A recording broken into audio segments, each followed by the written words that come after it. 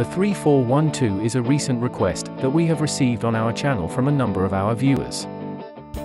This formation is a variation of the 3-5-2 and is interesting because of its flexibility. Moreover, the formation coincides with the recent trend of only placing one player on each wing, thus making it easier to create overloads in the center of the pitch both during attack and also during defense.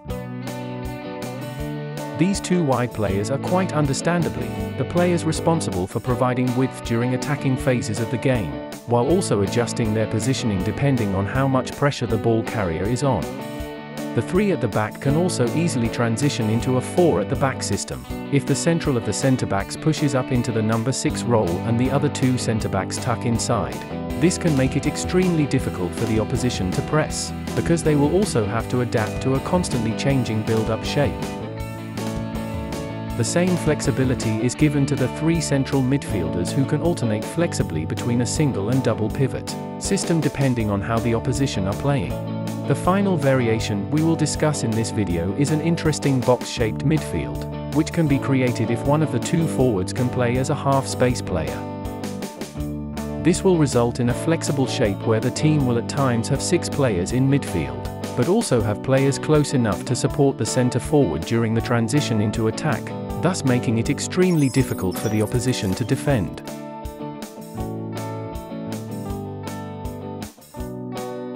If we begin our discussion with the build-up versus a high press, we can quickly see that the flexibility of the back three ensures a numerical advantage, even if the opposition press with 2 forwards. Moreover, even if the opposition press well using a cover shadow to cut passing options to a centre-back, the incorporation of the goalkeeper in the build-up would allow for numbers forward to create overloads in more progressive areas of the pitch. This formation gets interesting as soon as one of the centre-backs are able to get past the first line of opposition defence. The numerical advantage that the centre-back can create when dribbling forward with the ball will often trigger a cascade of spaces, opening up if they are not able to stay disciplined as more opposition players get drawn towards the ball carrier. The ball played out wide is made more effective because of the way that the formation naturally lines up with 2 forward players.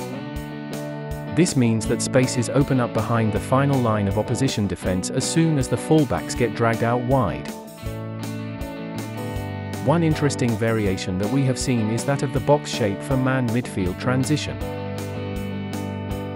This is created by one of the forward players drifting situationally into the half spaces, creating more options in midfield, and forcing the opposition to defend compact, which in turn creates space in the wide areas. The central attacking midfielder can also choose to stay centrally, especially if the ball is played out wide in order to create situational overloads and help the team to break further lines of opposition defense. The 3 or 5 at the back system is also useful in defensive phases of the game. This formation allows for the centre-backs to defend aggressively if the opposition somehow manage to get the ball into central areas of the pitch, since there are still 2 centre-backs plus the wing-backs if they are able to tuck in fast enough. This formation, as with the regular 3-5-2 formation, is also able to deal with wide attacks from the opposition by transitioning into a 4-4-2. In order for this to work, the wing-backs are required to be active and constantly adjusting their positions to find the right moment to press. Generally at number 1-2, we like to advise our players to start running at the opposition as the pass is played, so that you are there to apply pressure as the opposition player is receiving the ball and taking their first touch. If the rest of the back 5 tuck in towards the side of the ball, a 4 at the back is formed, which is optimal to defend against the 3 forward system that seems to be in trend recently. Since the midfield 3 are already positioned centrally, they just need to make sure that they are organized, and the whole team will be able to defend compact and trap the opposition.